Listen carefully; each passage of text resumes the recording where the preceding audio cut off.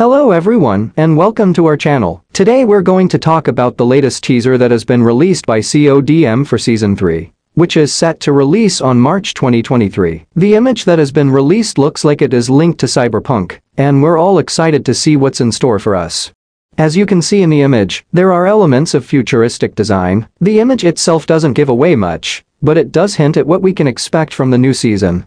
If you go to the featured events in the game, you'll find a new event called Downrange, and if you take a look at the spray that is included in this event, you'll see that it is called The Future is Punk. This suggests that the new season will have some sort of punk or cyberpunk theme, which is something that players of the game have been speculating about for a while now.